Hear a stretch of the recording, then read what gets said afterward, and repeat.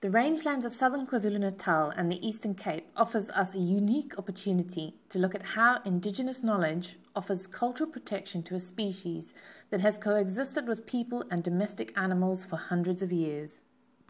With support from the Ford Wildlife Foundation, we are able to survey and monitor groups of endangered ground-hornbills on the farmlands, plantations and grasslands of southern KwaZulu-Natal and the Eastern Cape.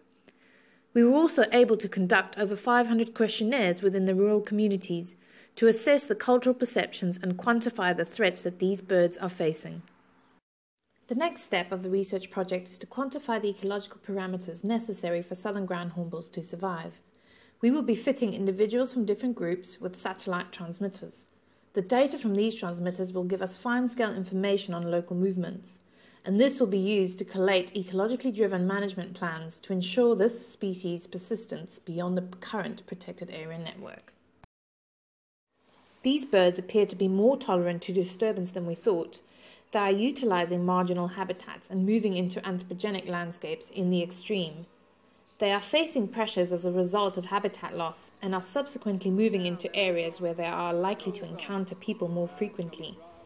This speaks to their ability to adapt to changing land use, but is more likely to put them into harm's way. This research project could contribute to the species conservation efforts in a novel way by producing an effective management plan within private lands and by harnessing the cultural protection that they are afforded within rural areas.